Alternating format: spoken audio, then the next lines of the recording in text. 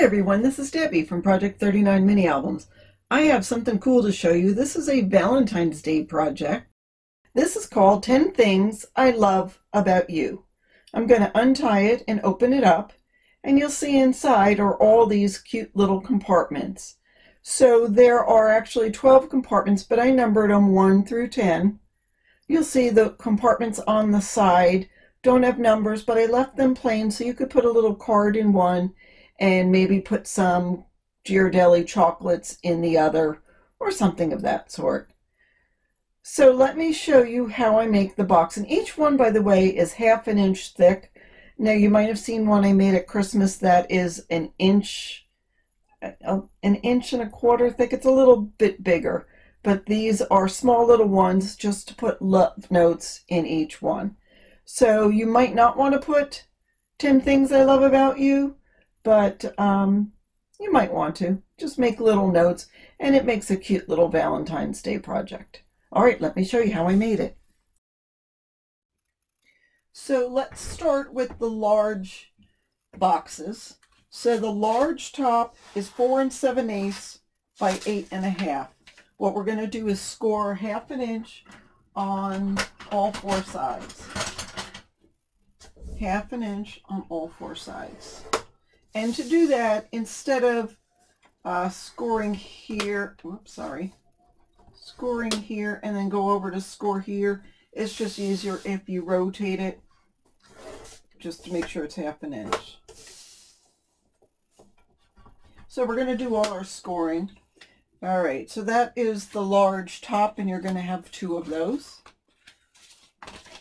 And then the large bottom, I've done most of them. I'm just doing 1 of each size just to go through it with you. The large bottom, again, you'll need 2, and that's 4 3/4 by 8 3/8. And the measurements are listed in the description box below. And again, gosh, I can't get this straight today. Score on all 4 sides. So again, I have 2 of those. And then the medium bottom is 4 by 4 5/8. 4 by 4 5/8. We're going to score 1/2 inch.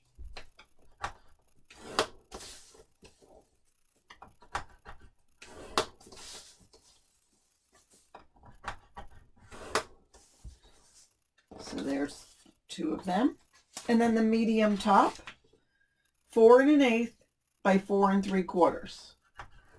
4 1/8 by 4 3/4. Score 1/2 inch on all 4 sides.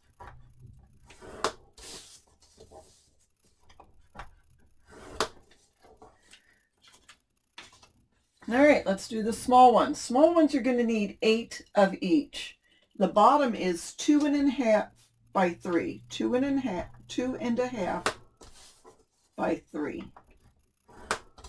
Score 1/2 inch on all 4 sides.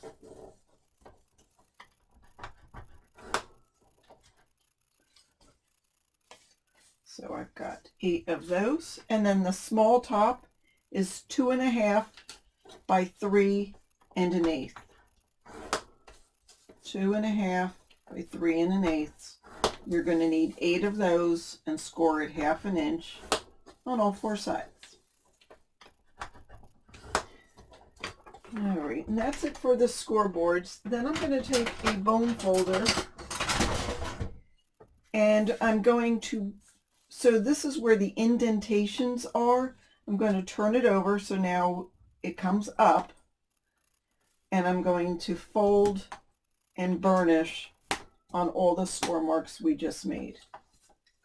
So I'll do the long side and the short side all at once. And I'm keeping them all together. Here's the small bottom. So again, turning it upside down, fold and burnish. Actually, I put it like that. And I drew it lightly in pencil to put the measurements on there. I'm going to erase before I start putting the paper on, just to make sure that I don't have any marks showing. So the medium top,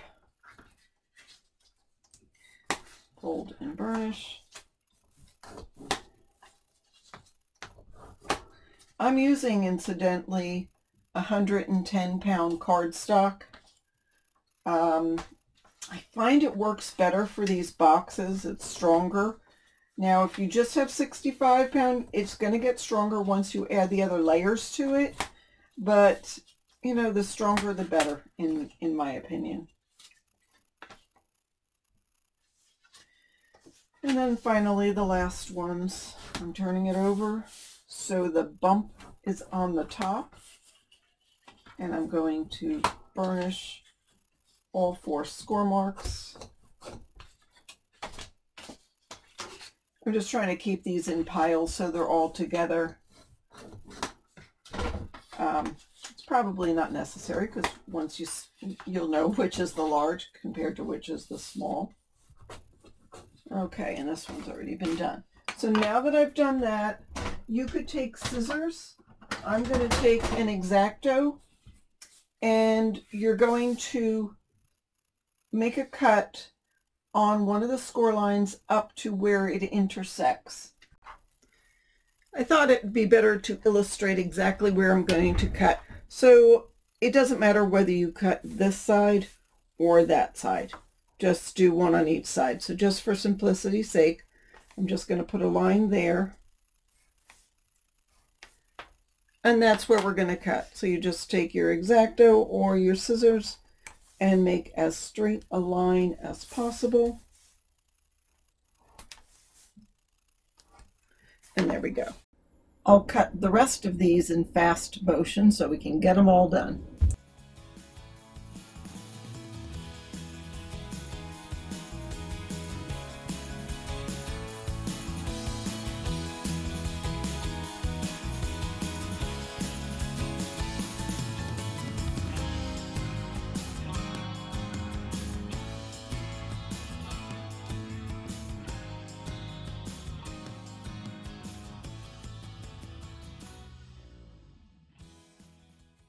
Okay, so that part is done. Now what we're going to do is take our glue and we're going to fold it in. So to do that, I'm going to fold those flaps in and add some glue.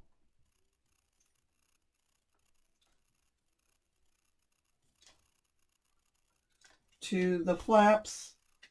And I'll take one side at a time and fold it and hold it. You could get some clothespins if you wanted to here.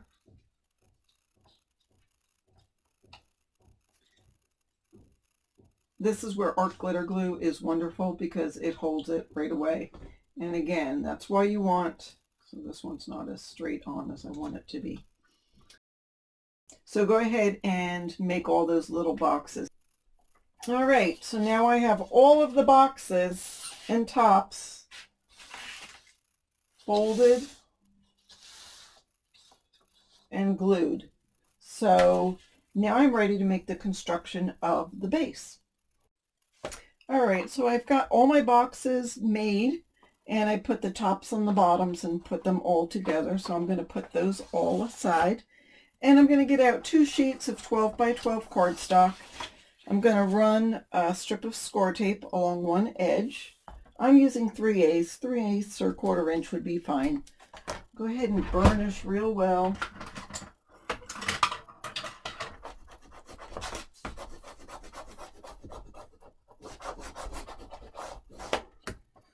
Peel off the backer paper of the score tape. About you guys, but every time I grow my nails I can't use them anymore. And then we'll go ahead and join these because we're going to obviously cover the chipboard for the outside of the box. All right, and now that we have that, I've got 3 pieces of chipboard, 8.5 by 8.5, 8.5 by 8.5, 8.5 by 1.5, and I'm going to put score tape along the perimeter, and then I'll fill the inside with ATG and glue. So I'm going to speed this up and get it done.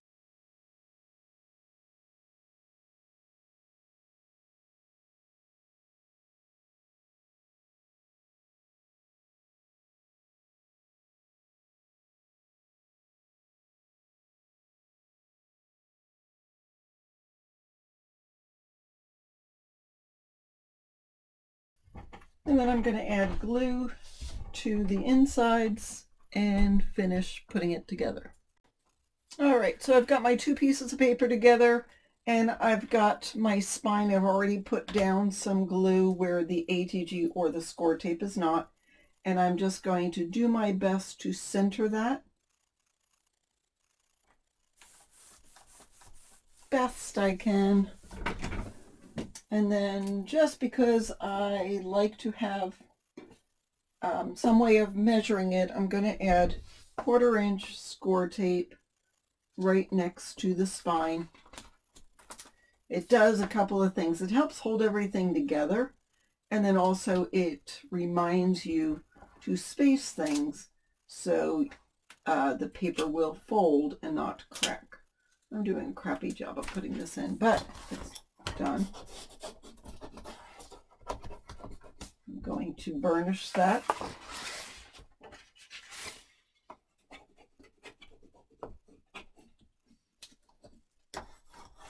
Okay, and then I've already peeled off the score tape, and I've put in ATG, crisscrossed it, and again I'm going to add some art glitter glue in the center. Now if you had a big piece of score tape, a score tape sheet, that would work as well. I don't happen to have any, so I'm just making sure that there's adhesive throughout most of that. And you'll notice that there are different colors of the chipboard. I actually had glued pieces of the covers of paper pads together. All right, so I don't want exactly 1/4 inch. I want a little bit less. So I'm putting this, trying to have it even, on the score tape there in the center. About 3/8 of an inch, not 1/4 inch. And I put that down, and I'll do the same with the other piece.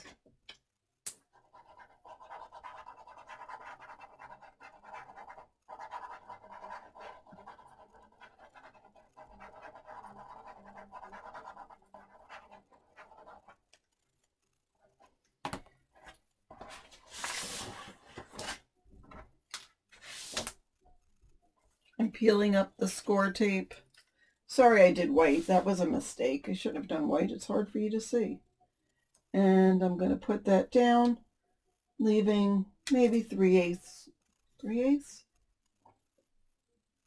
Yeah, not quite a 1/4 inch, so 3/16. I'm sorry. That's the measurement, about 3/16 of an inch. Push that down and turn it over and give it a real good burnish. If you have a flat bone folder, this is where it would work really well.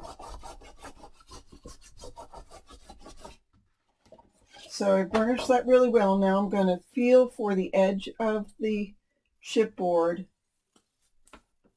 and put my bone folder to make a crease. There you go. You can see it a little better then. And I'll do that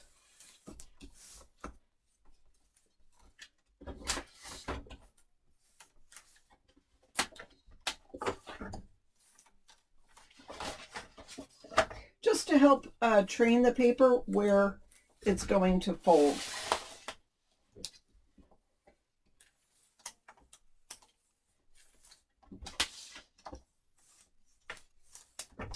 All right, now what I want to do is I want to trim off the corner.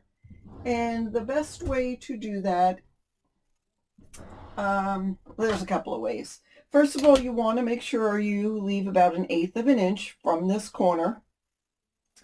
And you could either use an X-Acto.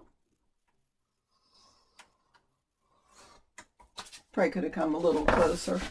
Or my preferred method is to use scissors. Now, if you're not sure, grab a ruler and draw the line first.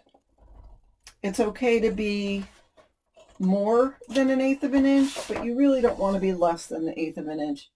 I mean, if you do come too close and the chipboard shows, you could either cover it, if you use black, cover it with a Sharpie, or just take this corner and just put it right there, and nobody will ever know.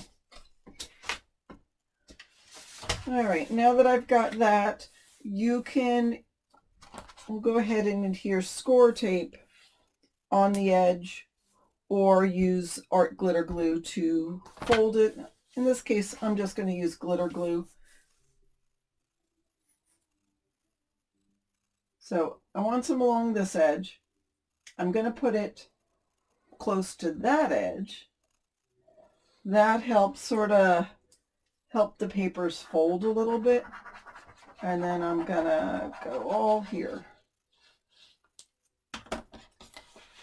And then pull this towards you. Oops, let me move everything out of the way.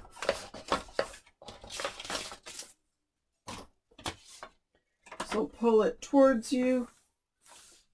I start in the center and fold it down, and then burnish.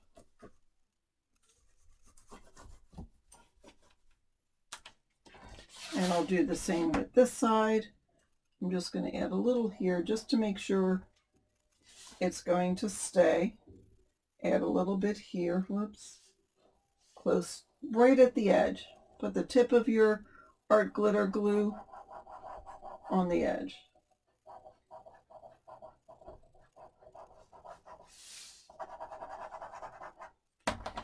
And then you can turn your book like that on its edge. Starting in the center and pulling towards me as I go. If there are any bubbles, see, this is bubbling up a little bit.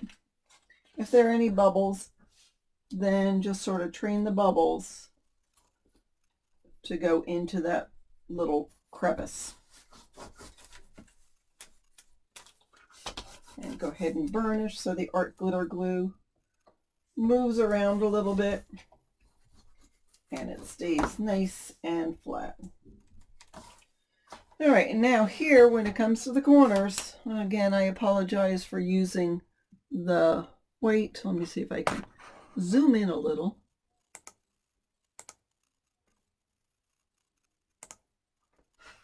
That zoomed in a lot. All right, taking my bone folder. I'm pushing this down. Same here. Push it down. And there's still a little glue there because when I put glue on this edge, there's still some glue, so that'll hold that down. I'm going to go against the edge here, the edge here, and then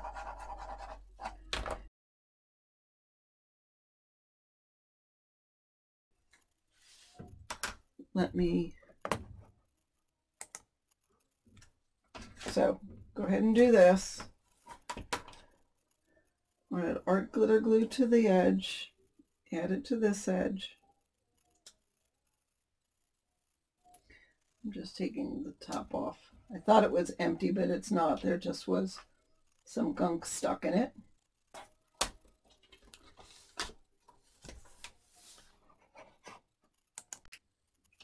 All right, so I've done both sides, and actually all 4 sides. Now I'm going to take my bone folder, and I notice that there is a piece of paper stuck in there. I'm going to take my bone folder and gently, I'm going to try to take the heel, which is a little more rounded, and just try to push the paper into the seam so it adheres to that score tape that we put in the center. Let's fold the paper as we go.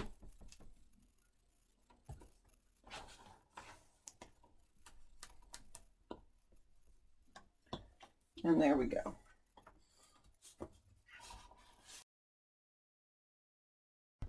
And I like to move my bone folder on the edge. Now I've taken score tape. I used 1/2 inch just because that's what I had, but you could use 3/8. I'm sorry, 3/4, whatever you have. And I put some on either side of the channel on the edge of the chipboard. So on the spine I put on the edges and on the inside edge of both of the 8.5 by 8.5 pieces. And I also took a piece of cardstock, and it was about 5.5 by 8 3/8. And I'm going to add a little bit of glue, put it in where the score tape isn't. And I'm going to adhere this on. And I'm going to burnish, making sure the glue moves around. And then I'll gently find that channel and push the paper into where the seam is and fold it gently. I'm going to turn this way so I can fold this. And there we go. So there's the book. This has smoots on it, but that's okay because we're going to cover it. So now I'm going to get some colored cardstock, and I'm using this bright pink, and I cut it down to 8 3/8 by 8 3/8, and I'm going to cover the inside front, the inside back, the outside front, and the outside back. So we'll go ahead and do that real quick, and you can either use glue or tape or a combination, but whatever you do, just try to get a lot of adhesive, because this is where you're going to put the boxes on top of it, and you want to make sure that that nothing's going to come up when you lift up the top of the box. Try to stay closer to the edge of the book and not get into this channel where the spine is.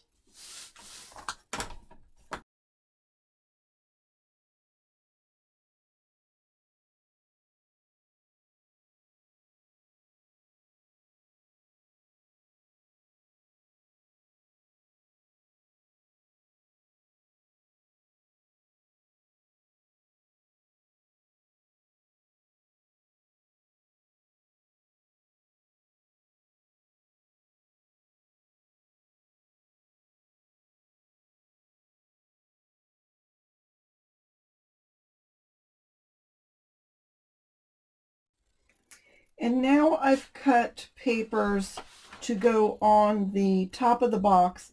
I don't have that much scrapbook paper to put, so I'm using plain cardstock, and then I'll add scrapbook paper below, so there will be a layer. And I'm also cutting strips to put on the sides of the boxes. So I'm going to go ahead and do that. The measurements are listed below. Feel free to adjust if you're going to do different layers. But I'll go ahead and get that done and then show you what I've made. And so now I've decorated everything, and here's the cover as I showed you before. If you open it up, then it'll take you inside, and you see all those cute little compartments. And again, they're about 1/2 inch thick, so you can put notes in them or little candies or whatever you want. So thanks for joining me. I hope you make one of these, and if you do, let me know what you're using it for, if it's Valentine's Day or an anniversary or just little gifts. So again, thanks for joining me. Don't forget to like and subscribe and ring the bell for notifications. We'll see you again soon. Bye.